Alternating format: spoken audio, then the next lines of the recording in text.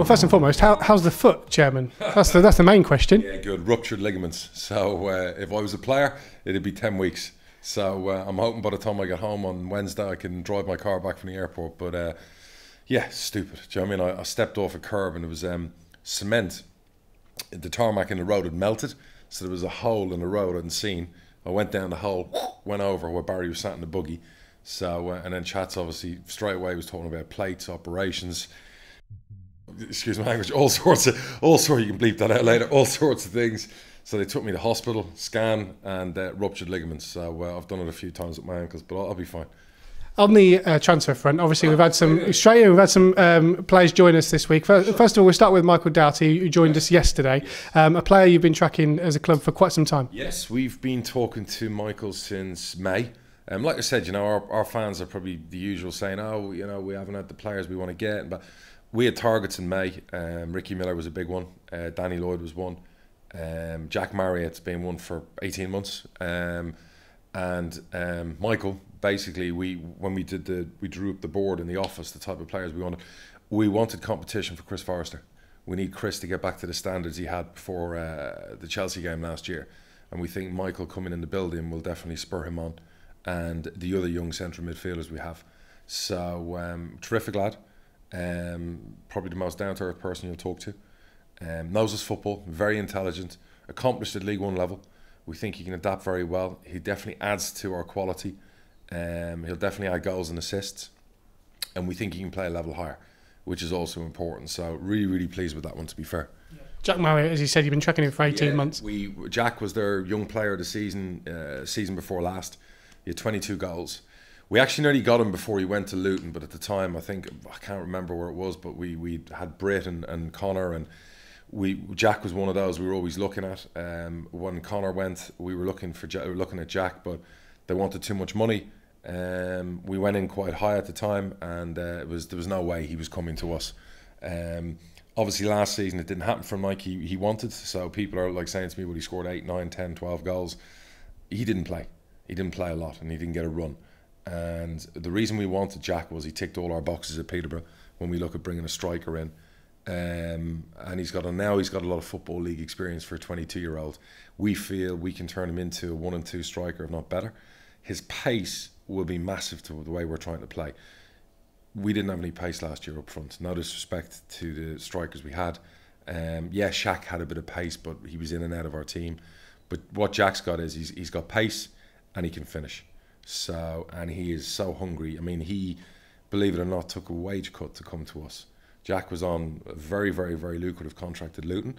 Yes, we paid a good fee for him, but Jack, in fairness to him, took a cut to come to us because he wants to get his career on track, and for him, football's more important than money. He's still well paid by us, by the way. Don't think we've got him for cheap, but we certainly weren't going to pay the wages he was on, bringing him in, and he basically is all about football, and that, to me, ambition over greed is everything it says about a player. I think we've already seen in this training camp exactly what Ricky Miller's all about in terms of his finishing. Wow, I'm gutted that we're not going to have him for 6 games. He's put the goalkeepers on their asses a few times, hasn't he, with his finishing, and people can have a go about Ricky that he's not really played in the league and he scored 40 goals in non-league. It's basically the 4th division in the Football League, the National League, and Ricky scored 42 goals. He's 28. He is Vardy-like in that he's come late with age. We looked at Ricky when he was 24. It was decided with Darren at the time and his staff, when I brought him to the table, they didn't want to take a punt at the time on Ricky. I think he was at Boston. I've watched him, we've tracked him. He's had issues off the field. He's a terrific lad. This is his last chance saloon, he knows that. I think he will be amazing for us, and you can see already what a finisher. Wow. How do you track someone like Danny Lloyd? Because obviously he's one that's sort of come under the radar as such. Yeah, no, Danny's been on. Even when he was at Fylde, we looked at Danny. We're always keeping an eye out, particularly with nippy wingers and those type of players, tricky players. Not necessarily strikers, but people who can play forward. And it's very much in the mould of John Taylor. Hopefully he's technically a bit better than John Taylor. Danny's dynamic, he's quick, he wants to score goals, he wants to make goals, he's got a great personality. We spoke rigorously to Jim Gannon, who I respect a lot, about Danny stepping up from the level at Stockport to doing it with us. Again, he's no spring chicken, Danny, so he's coming late into the game, into the Football League. But with his character and his ambition and his hunger, I think our fans are going to like Danny a lot. The goalkeeping position has been talked about all summer, hasn't it? With Luke McGee, you couldn't leave it too late, but you feel you got the right one in now? We do. We've known about Bondi now for a while. Obviously, he's had injury problems. We extensively looked into that before we signed him. That was the only question mark at the time. He has a lot of attributes. A lot of our players, there were smiles on their faces when he walked into the building, because I think there was concern over the goalkeeping position amongst the players, which there's always going to be the way in a dressing room. Yes, we were looking at him, and we were looking at the young Newcastle goalkeeper as well.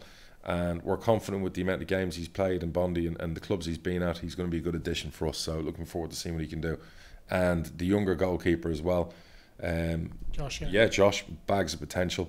Great shot stopper, great saver, working on his feet now. And we think he's got a lot of potential, definitely. In terms of the ones going out, obviously Michael Smith's gone today to Hearts. Michael's gone, we wish him well, great guy. Himself and his wife have been moving up there as family, so never did wrong by us. He was a really good player for our football club. Just sometimes you move on.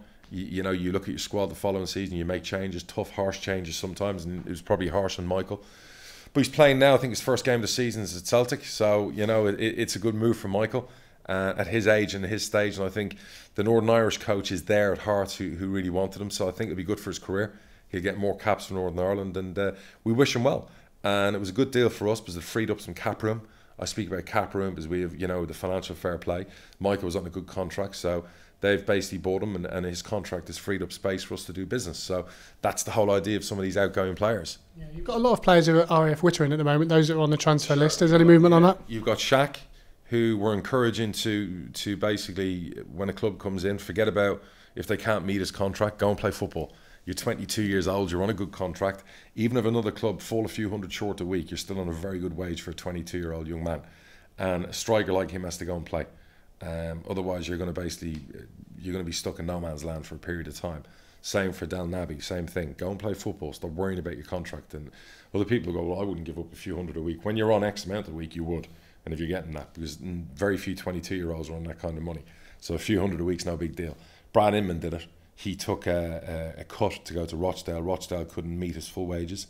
And Brad basically gave up a small percentage to make the deal work because he wants to go and play football. We think Keith Hill will get a lot out of him this season, and Brad will come back to us as a valuable asset, we feel, by the end of the season. Matty Stevens is training with a League Two club. He goes there tomorrow, hopefully with a loan that will be arranged. Who else have we got? We've got Luke James, obviously. We've had bids turned down from Bristol Rovers for Luke and Tom Nichols. So they want to bring Luke in there. There's another club in League Two that wants Luke. So we're hoping he gets fixed up soon as well. Who else? Am I missing anyone else? Jordan Nicholson, obviously, we've had clubs in the conference and Nuneaton wanted to take him, but Jordan thinks he can play in the league. We'll see how that progresses. Again, I would advise Jordan, he needs to play football. So, you know, the best option that comes along, you must take it. Because otherwise, again, there's no point playing under 21 football. It's not what you want to do. Have I missed anyone? Not that I can think of, but Barry's obviously trying to get those players out. How key is that to do that as quickly as possible? It's important because you don't want too many people hanging around the training ground, and you don't want people who aren't involved hanging around the training ground as well. It's not a slight on their character, but they can be negative and they're not playing football and they're not involved, and it brings down other people. So, not to mention they take up cap room on the wages. So again, you know, business has to be done. We've brought players in, and we've brought players in on good contracts, and we have to move players on. So there is no way back in for people like Shaq, Jordan, Naby, Matty Stevens, and Luke James. There is no room. We filled up those slots in the squad, so they have to move on one way or another. You've got 4 strikers at the moment. Is that what you're looking at, or are you looking to manoeuvre those around a bit? No, we're looking at 4. We always wanted 4. We felt last year it was as bad as the season was. We fell 4 wins short of the playoffs, and I think the 11 points that we finished short of 6th, I think we lost against the bottom 4 teams in the league. So as bad as the season was, and our fans thinking everyone else was unhappy about it and finished in 11th, we did that, falling 4 wins short with 1 striker in double figures, which has never happened in the 10 years I've owned the club. So it didn't take Stevie Wonder to figure out what was the issue for us in certain areas last year. Up front was an issue. There was too many partnerships that were played, too many strikers, too much rotation. Nobody got hot, nobody went on a run.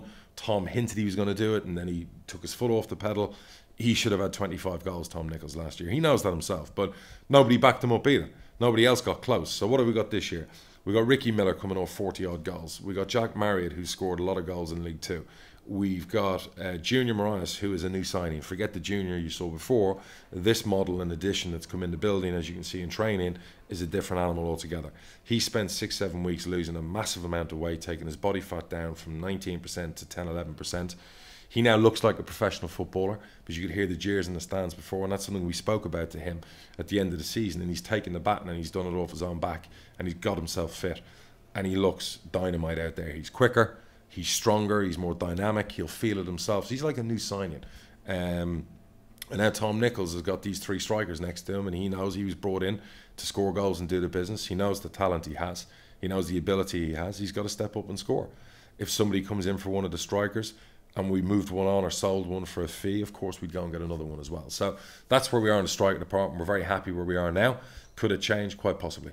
You said on Twitter before we came out here about Jermaine Anderson sitting down. Are you any closer with that one, or are you just letting him get on with it? He's avoiding me. He keeps running, but that might be just the fitness he's doing on the pitch. You've got a buggy though, Chairman. Yeah, I've got a buggy. I was chasing him around down there.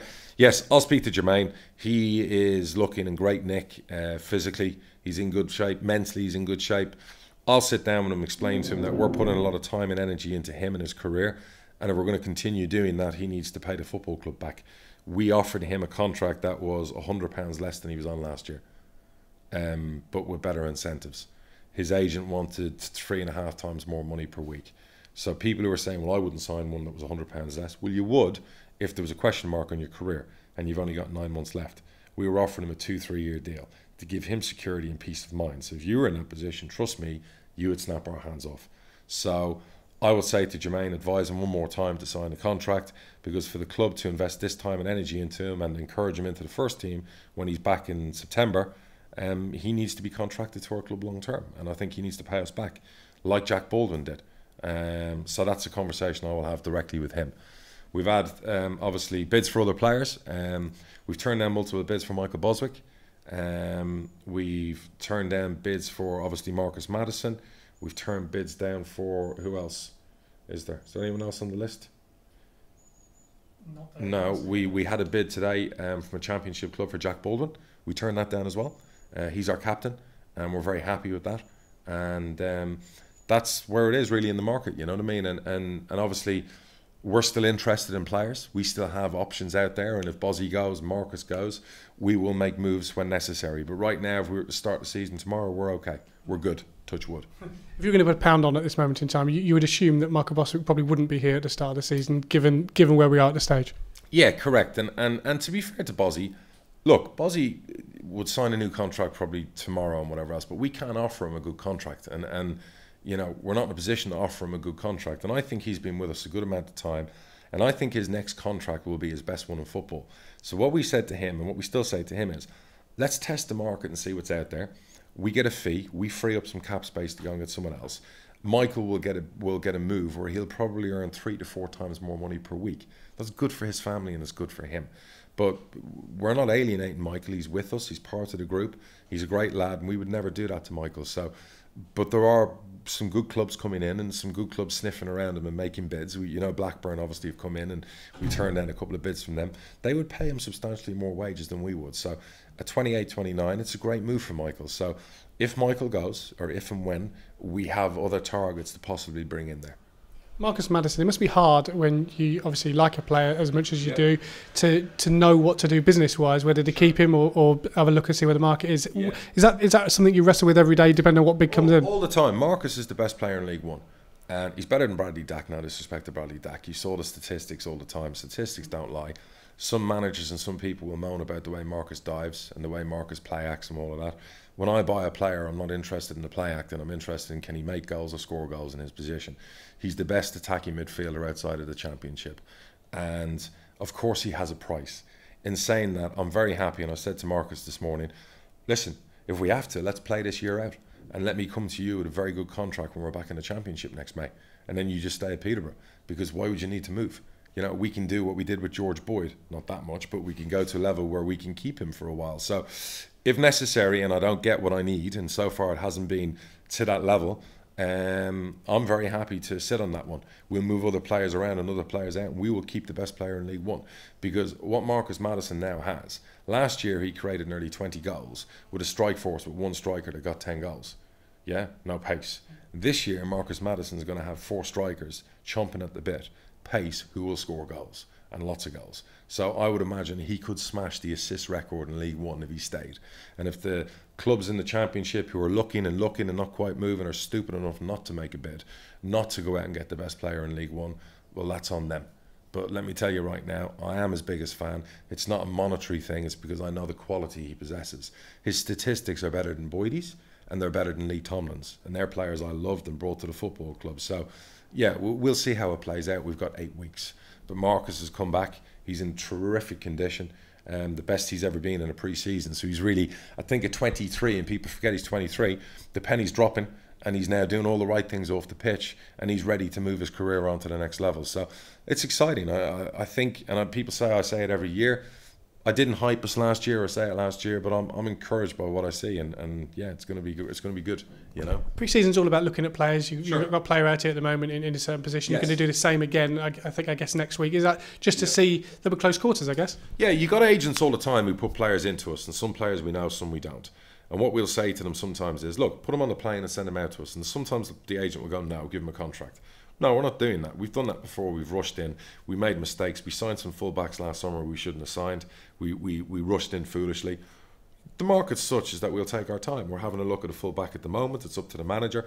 He's not knocking my door down to sign him yet. That's up to the player. We've got a very, very good young player coming in from the Premier League that we've done a deal with a Premier League club and potentially to sign on Wednesday, who again is a fullback.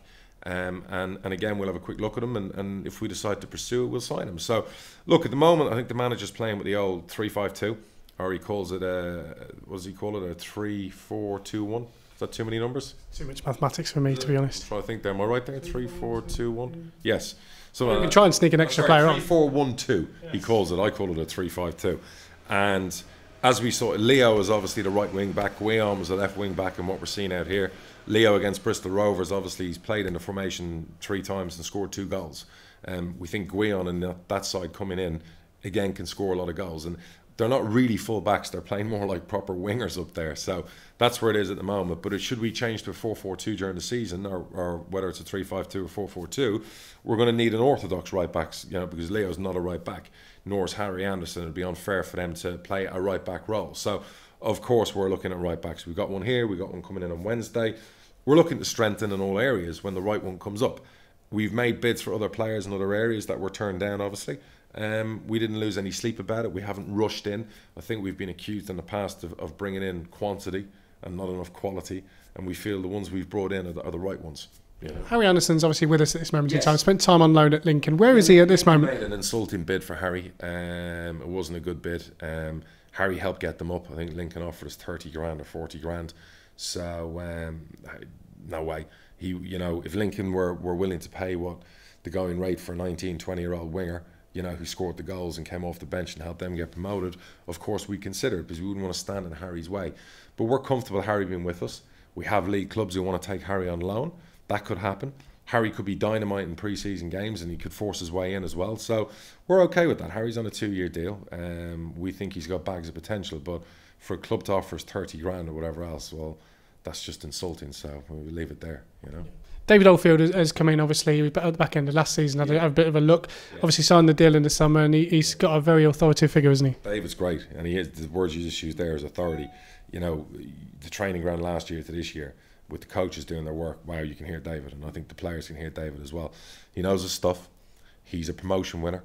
He did the business with Jimmy Floyd. He's been at Burton a long time. He was paramount to a lot of their success going up from League 2 and League 1 to the Championship.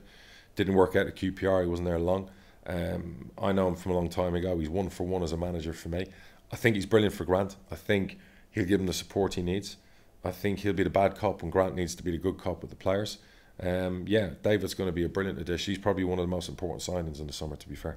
Is this the time of the year that you do really get excited about the campaign? I mean, I guess during the season when you're over, you get to see as many games as you can. But I'm excited to start playing again. I can't wait for Plymouth because it's a long summer, you know, and obviously the season ended and 11th wasn't where we wanted to be.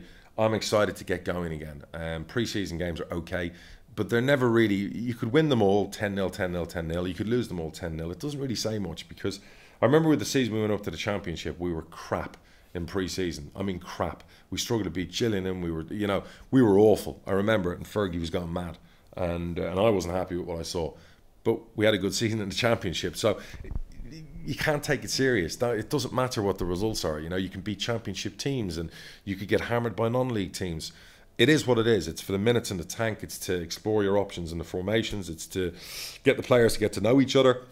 You can see it now by the pool. I think we've eliminated the cliques here. We had too many cliques last year. You see that with some of the players that left, and the way they acted on Twitter, and some of the comments on Twitter and everything else, and the ones who retweeted it. It was just too much of a clique atmosphere, and a lot of those who weren't picked or in the team, they created an atmosphere. We got rid of that. We didn't want those characters at the club. So that was important to move people like that on. And I think it's important the 18 to 22 players we have are together and they're with each other, whether they're in the team, not in the team. The goal's the same for everyone. The goal is win the league, get promoted, get back to the Championship, and do it playing good football, score lots of goals. That's what we want. And I've got my targets for this season, and hype or no hype, they're big targets. Just talk about the Checkatrade Trophy, if I can. Obviously, for previous winners of the tournament, there's 4 new teams coming in for the new year. There's a lot of been talk during this summer what's going to happen with the Checkatrade.